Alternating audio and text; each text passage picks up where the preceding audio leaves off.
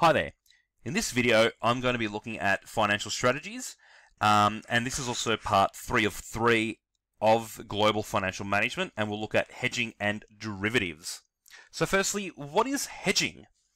So when two parties agree to exchange currency and finalize a deal immediately, the transaction is referred to as a spot exchange.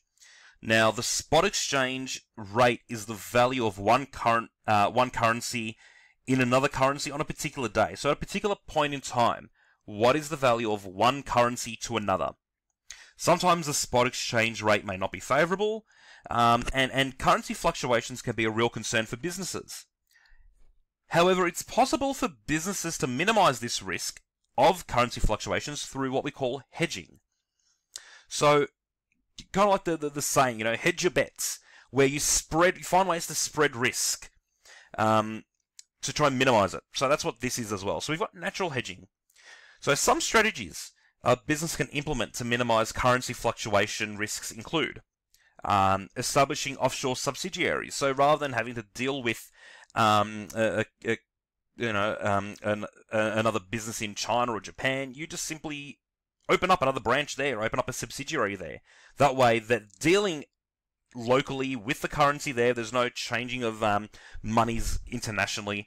So it tries to minimize that risk. Another strategy could be arranging for imports and exports to be in the same foreign currency. So any losses will be offset by gains. So rather than saying let's do Australian or Chinese money, let's just use American money instead, US dollar. Or they can implement marketing strategies to reduce the price sensitivity of the exported product. So make their product so indispensable that it doesn't matter how much it costs, people still want it. So that was natural hedging. Now let's look at financial instrument hedging. So apart from natural hedges, there are a growing number of financial products available called derivatives that can be used to minimize or spread the risk of exchange rate fluctuations. So let's look at derivatives now. Now, in a nutshell, derivatives are just simple financial instruments that can be used to lessen or minimize the exporting risks associated with current currency fluctuations. However, if they're used unwisely, they can be just as dangerous as the risks against which they are supposed to protect. So if you don't use them properly, you can actually end up losing instead of gaining. So some examples of derivatives. So we've got the forward exchange contract. Now, a forward exchange contract or a forward currency exchange contract is a contract to exchange one currency for another at an agreed rate on a future date. So, for example, you might say, I'm going to exchange, 1 million Australian dollars for American dollars at whatever rate it may be, in 90 days. So in 90 days from today, I'm going to trade $1 million Australian into American dollars. Okay? Now, this means that the bank guarantees the exporter a fixed rate of exchange for the money generated from their sales. So again, it could, however, backfire because in 90 days, the exchange rate might actually be higher, so you're actually losing money here. However, you're guaranteed a fixed rate of exchange, though. We've got an options contract as well.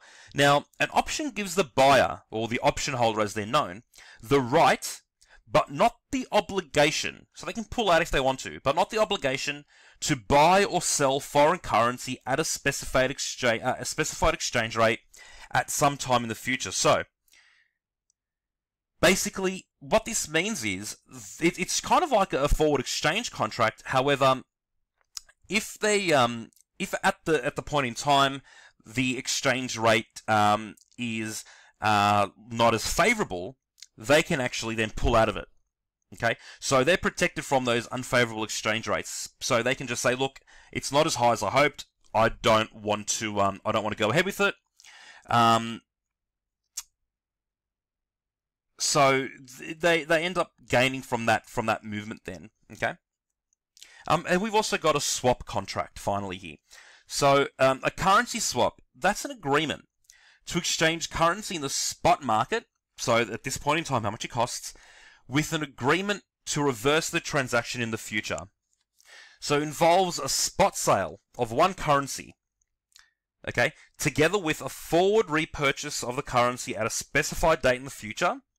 So, for example, swapping 50 million Australian now for US dollars, and then in 90 days or 60 days or 3 months, they swap it back around. Then they say, okay, well, now that 50 million US, I'm going to swap that back into Australian, with the hope that whatever changes have happened in the currency exchange rate, they end up actually making money that way. Businesses also use currency swaps when they need to raise finance in a currency issued by a country in which they're not really well known for.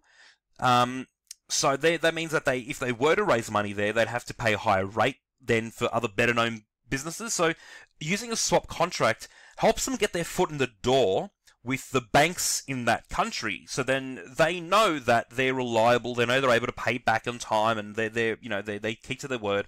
So it helps them then sort of get their foot in the door in order to then raise finance in that country and not get slugged a high rate because they're an unknown entity.